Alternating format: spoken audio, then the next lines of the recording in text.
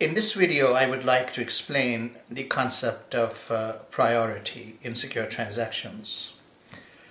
Now, priority may also be understood as competition between security interests in the same collateral. The idea is very simple, that if two or more security interests reside in the same collateral, then these security interests have to be ranked if the debtor has defaulted on all loans. Because the purpose of priority is to reward the senior security interests, and if something is then left in the collateral, then pay off the junior security interests. So by implication, priority or competition does not matter if there is no competition between security interests. For example, if one security interest is after collateral A and the other security interest is created in collateral B, there is no competition between security interests because they are, going after different collaterals.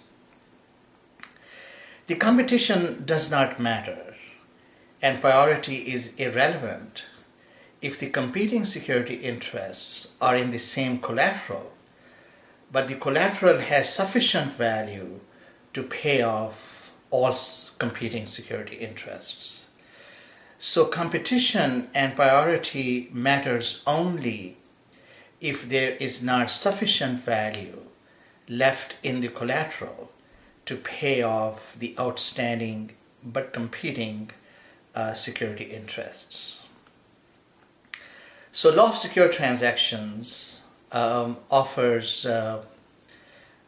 two fundamental principles of competition or priority. The first principle is that the security interests in different leagues, what I call leagues, may not be able to compete with each other.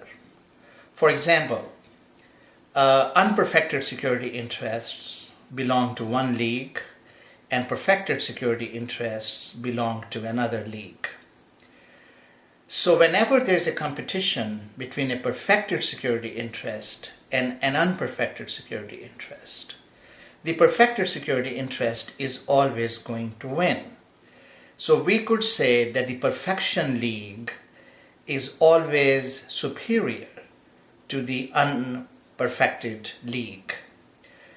So that is the first principle, that the perfection league or the perfected security interests are always going to beat the unperfected security interests.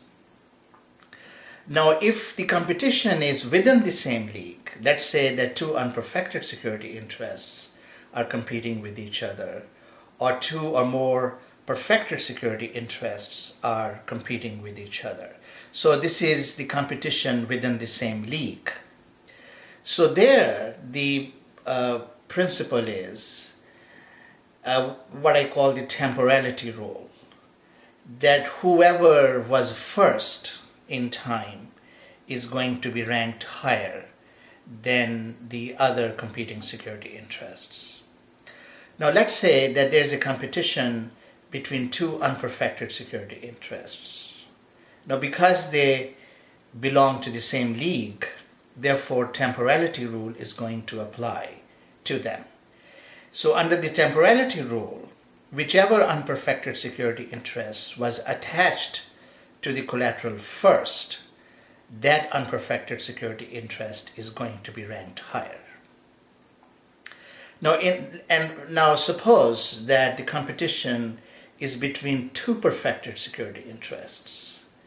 Now, because they belong to the same league, the temporality rule is going to kick in to sort out the competition. So in this particular case, whichever security interest was perfected first, that security interest is going to be ranked higher. So the league rule and the temporality rule, these are the basic rules of competition designed to rank security interests under the law of secure transactions. Now, like anything, law gives you a general principle, and then it creates a lot of exceptions to it. So even in competition rules, the temporality principle is not always the decisive principle.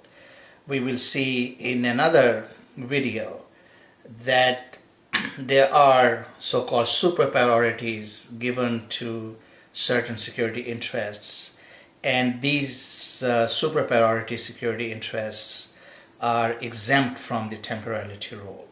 So a security interest which comes later in time may be able to successfully compete and defeat a security interest which was attached or perfected in a prior time. So that I will explain in another video.